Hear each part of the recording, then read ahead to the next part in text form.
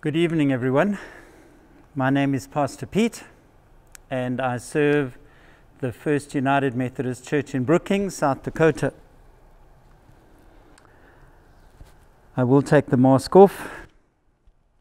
I'm grateful to Sam, who is an amazing cameraman and everything else man. I want to greet you in the name of Jesus and thank you for joining us. Can I try this on you? Aren't you tired?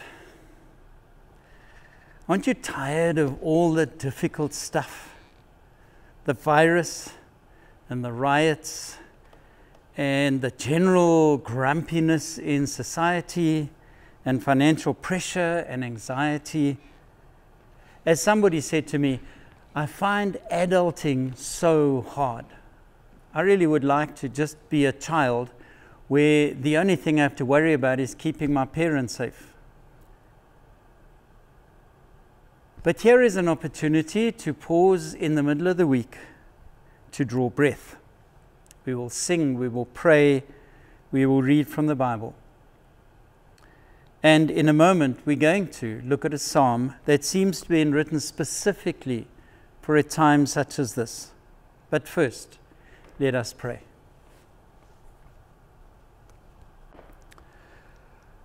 O God, beyond description, you are like the wind in the trees.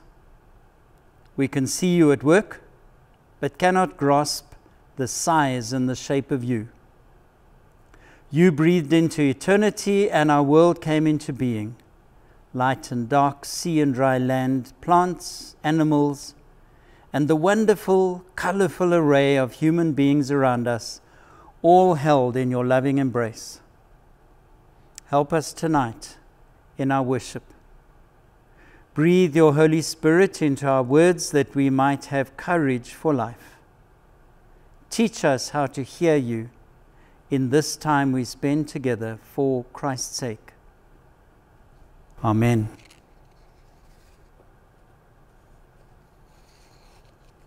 And so I take us to a psalm. I'm taking us to Psalm 91. Which is a prayer.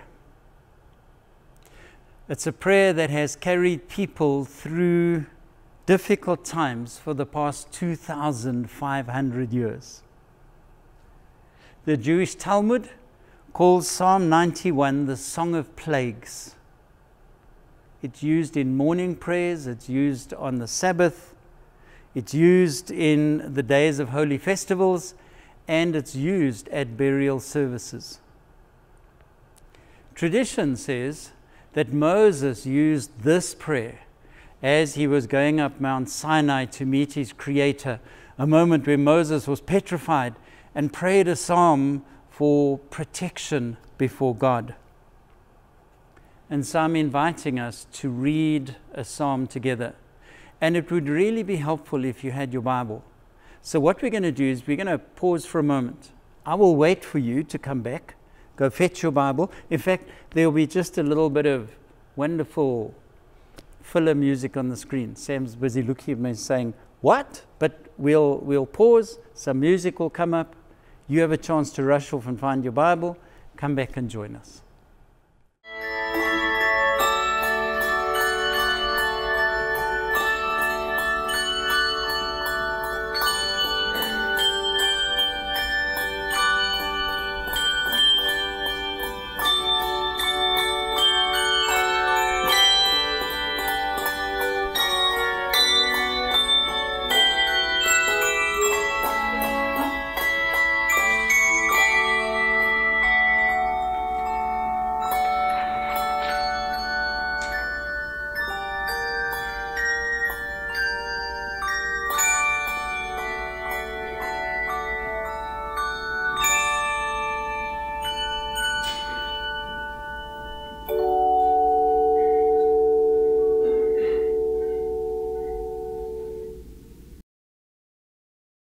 So I'm going to use the Bible that is in church.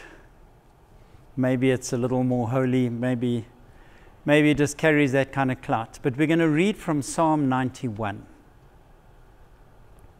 He who dwells in the shelter of the Most High, who abides in the shadow of the Almighty, will say to the Lord, my refuge and my fortress, my God, in whom I trust.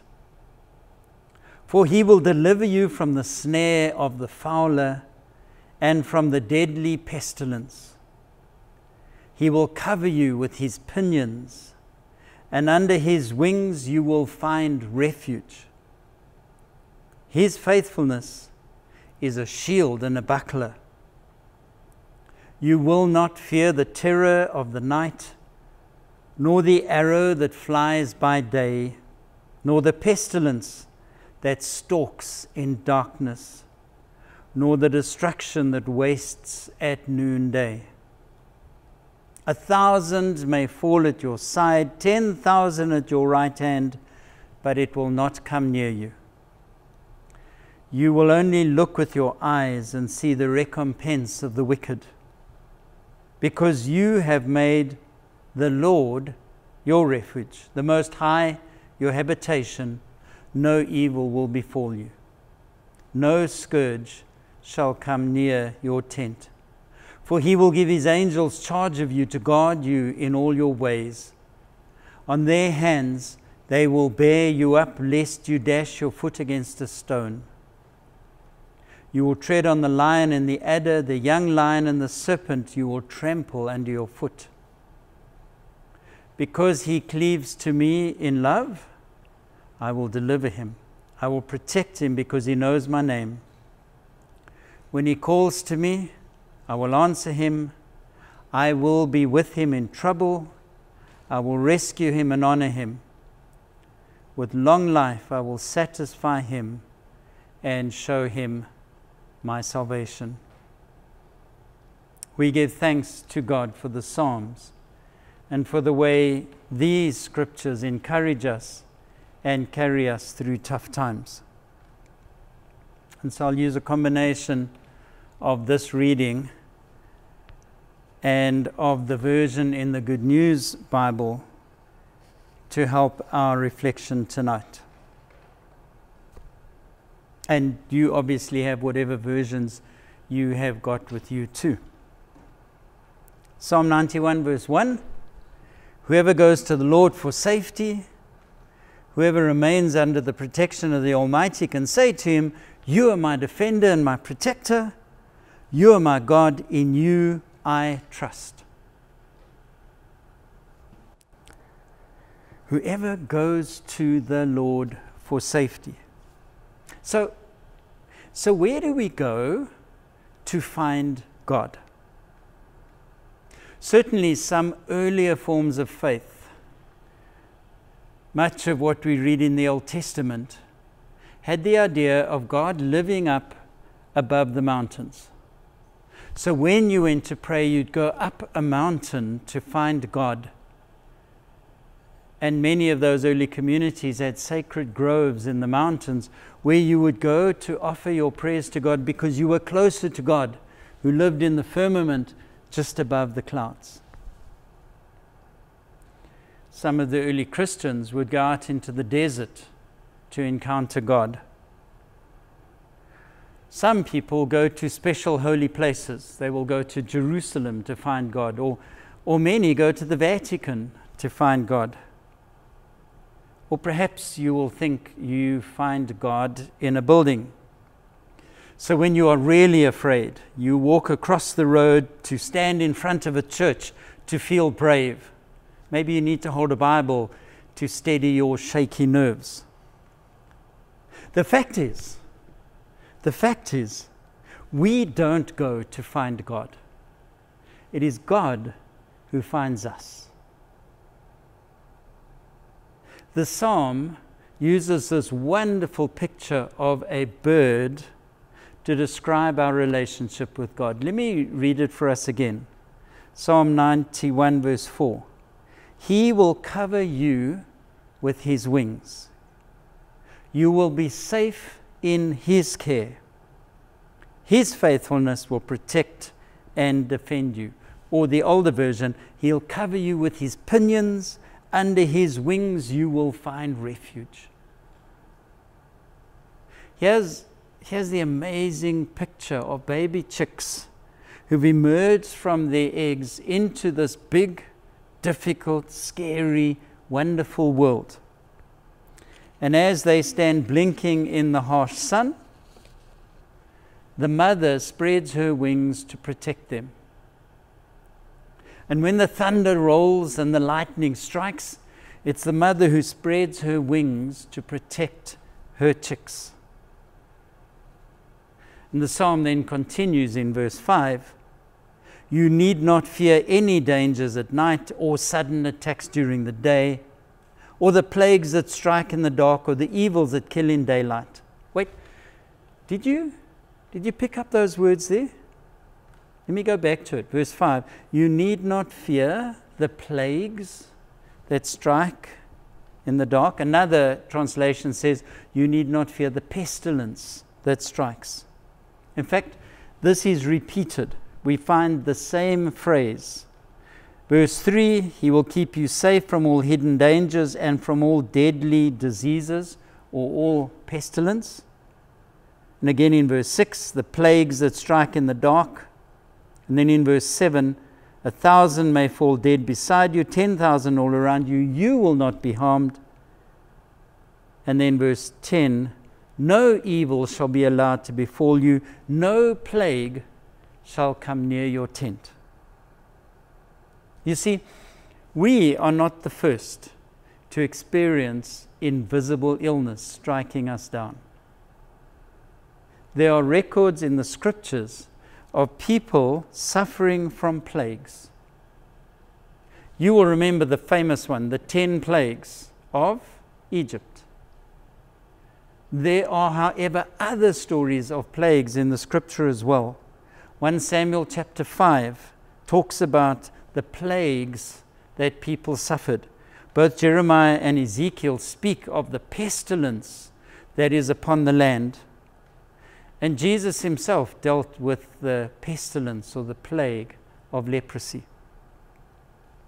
And so many generations have used this prayer, the prayer of Psalm 91, to get them through pestilence and all the other things that make us afraid and make us wish we did not have to be adults in this difficult world. The words here are quite clear. Psalm 91 verse 15, when they call to me, I will answer them. When they are in trouble, I will be with them. I will rescue them and honor them. I will reward them with a long life. I will save them. And I can almost hear you saying in your head, but hang on, that's not true. There are God-fearing, Jesus-loving people who have got sick and who have died from COVID-19 or died from cancer or died from car accidents. Where was God protecting them? So can I just clear this one thing out the way? Let's be clear about our faith. Some people try and peddle a form of faith that promises, give your life to Jesus and no harm will come to you. As if we Christians are part of an exclusive club. Sign up for Jesus and you'll be okay. But those who are not Christian, sorry for you, God's not looking out for you. And we all know this to be false. Because godly people get sick too. In fact, there are stories of pastors who have died of the coronavirus.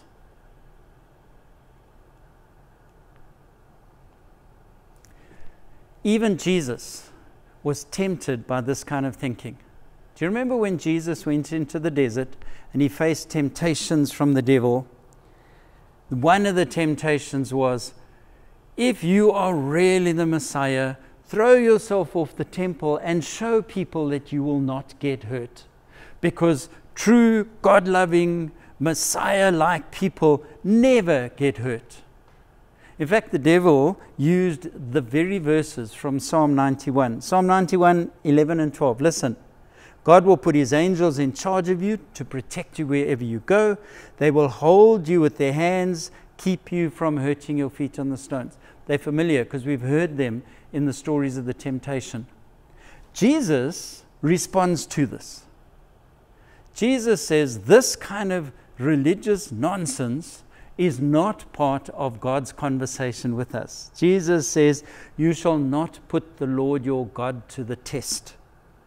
The protection of God is not up for debate. What is up for debate is the way you live your faith. We have been persuaded by the culture we live in that the very worst thing that can happen to us is that we can die. And so if God doesn't keep me alive, if God doesn't protect me, then God has failed me. And some people go as far as saying, then there is no God, because surely if there was a God, God would protect me. But what if the protection of God is not about keeping us alive, or keeping us from getting the virus, or about keeping us from the dangers of society? What if the protection of God is something way bigger and way more wondrous? Jesus knew better. Jesus knew that people got sick and died. And Jesus knew that the worst thing that could happen to us is not dying. The worst thing that can happen to us is living without faith. Whenever Jesus spoke of death, he didn't give us tips on how to stay alive. Instead, he gave us words on how to live with integrity and honor. Do you remember those words? They're recorded in John 15, verse 13. Greater love has no one than this. Jesus says, the most awesome way of living is this, that someone lay down his life for his friends. The greatest meaning we can have in life is not hanging on to our lives, praying that God keep us safe against everything. Says Jesus, the greatest honor you can have in living is offering up your life for those around you. And I think we need to read this prayer through the perspective of Jesus. In this psalm, I'm asking that my faith be protected. I'm asking God to prevent me from falling down in my capacity to keep trusting God. Even when I'm facing the moment of my own death, Lord, grant me the grace to do it well. Let me make this very personal. Some of you might know that I'm from South Africa. I am now 10,000 miles away from my home. And I have had moments of feeling despondent, of feeling far away from home, and of wanting to say, Lord, keep me safe so that I can see my family again. The psalm reminds me that my prayer needs to be different. Lord, keep me faithful. Let me live my life here in this strange foreign country where they speak with accents and drive on the wrong side of the road. Here, keep me faithful. May I live my life with integrity and honor as you have intended me to do. Spread your wings over me. Protect my faith, that I might honor you in all that I do. That, my friends, is the ultimate way of living our lives together. And so here's the invitation for today. Maybe I can frame it in 3 ways. Don't be seduced by the desire to stay alive forever. In fact, it was Freddie Mercury who said, who wants to live forever?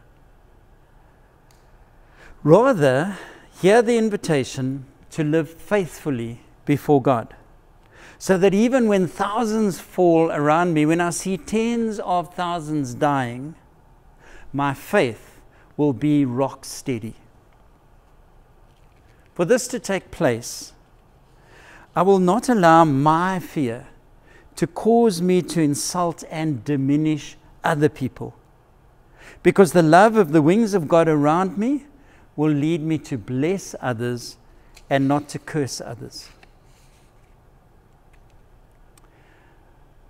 When I am protected by the wings of God, I will not be frightened into asking that the military crush the protesters. Because the cooling presence of God's Holy Spirit will enfold our nation with wings of wisdom to change the way we speak to one another and we treat one another. And a thought struck me. I will not allow the frightened little boy inside of me make me refuse to wear a mask because somehow I think that'll make the virus go away. Or I think it makes my image tougher. Instead, I will pray for God to be like a mother bird, spreading her wings over me and keeping my fragile faith strong in tough times. Let me read again, Psalm 91 verse 4. He will cover you with his wings.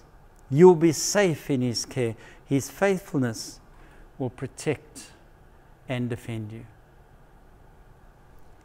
And so we're going to pray together. We're going to pause for a moment and bring ourselves and our families, our nation, our world before God. There is a response that will happen. It will appear on the bottom of the screen. The response from us will be, may we all work for a better society. Because I believe it's not our job to tell God that God's not doing stuff. It's our job to hear God saying, take hands with me, that we all might work for a better society. So let us pray. O God of all creation, spread your mighty wings over us tonight. Keep our faith safe tonight. We pray for those who are caught up in the civil protest throughout our country. We pray for those who are angry at our messed up social systems of racial injustice.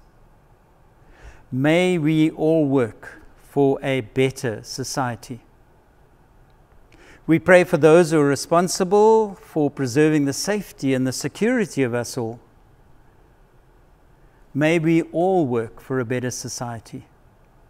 We pray for our political leadership. Raise up leaders who seek to serve rather than be self-serving. May we all work for a better society. We pray for those who are caring for the sick and the dying. May we all work for a better society. We weep for the loss of life. We light a candle as we remember them.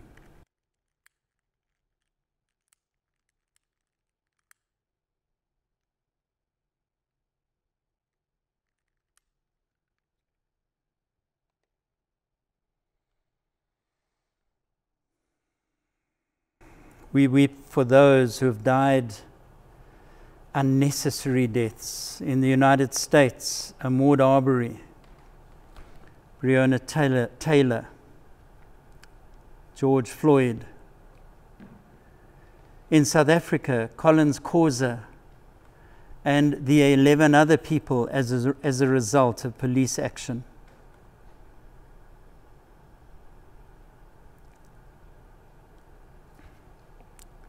Lord God, grant us the desire to see a God-centered justice and righteousness in our world. Touch us all with your peace. This we ask in the name of Jesus, who taught us to pray together. Our Father, who art in heaven, hallowed be thy name. Thy kingdom come, thy will be done on earth as it is in heaven.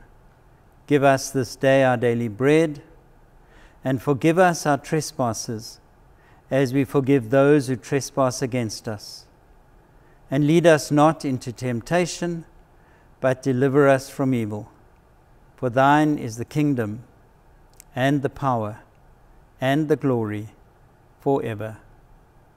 Amen. And so we have a song. It is a song that grows out of Psalm 91, a song that beautifully captures in melody these words. And I invite you to pause with the song and allow the song to minister to your soul.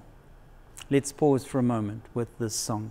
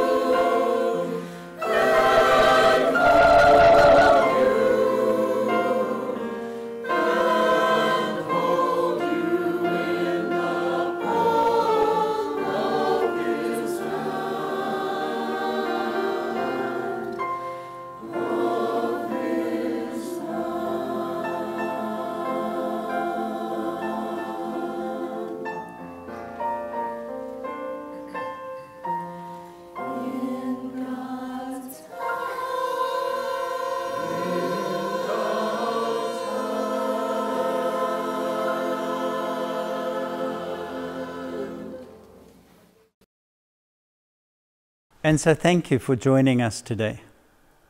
I am inviting you to bring your gifts to God. I'm grateful that you continue to support the life of this church. Through your gifts, we are able to pay our staff, and through them, able to continue to offer care to our community. I invite you to give your gifts online or to use our postal service. You will see all the details on the screen. Allow me a moment to pray over our gifts. Lord God, we bring our gifts to you, praying that they might not only be a sign of our love and our affection for you, but that they might be used to bless others. So honor these gifts that we give in Jesus' name. Amen. And so receive the blessing. May the grace of our Lord Jesus Christ, may the love of God, may the fellowship of God's Spirit hold us and go with us today, through this week, and to eternity. Amen. God bless. Have a great day.